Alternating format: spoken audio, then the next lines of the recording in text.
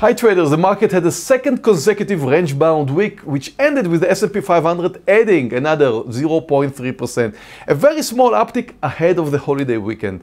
Now, volume and volatility were very low, and the same is likely to continue this week ahead of the new year.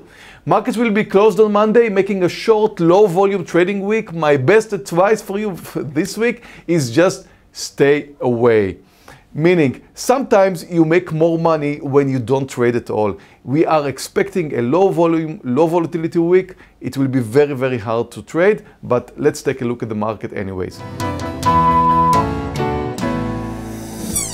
When I take a look at the S&P 500, as we discussed last week and expected, the market is holding to its highs. So we did move slightly higher, but we're still holding to the same highs that we recently reached. And again, I do not expect anything different to happen this week. Again, low volume, low volatility. Let's take a look at last week's picks.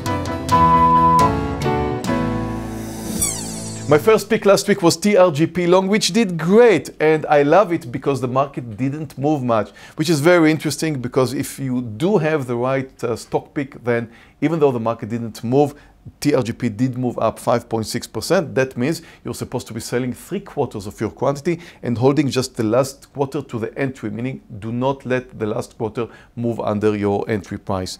My second pick last week also did great. That was WUBA short under $30. It did move almost 5%. Again, 3/4 are out, cover 3/4, just leave 1/4, and hopefully it's going to continue lower. Let's have two picks for this week. My first pick for the week is ACAD long, Acadia Pharmaceuticals. This is a pharmaceutical company looking great. Take a look at the technical formation here, and it's not only the technical formation. Notice the fact that it moved up very strong on Friday. So it is a combination of a nice technical formation plus the nice momentum which may continue from Friday. So ACAD long over 30.14 cents. My second pick for the week is WMB long.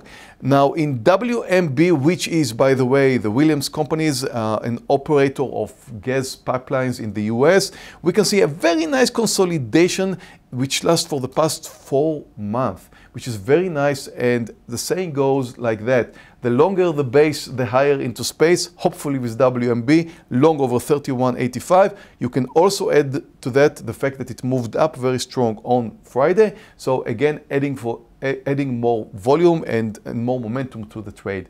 I wish you a great trading week and see you next week.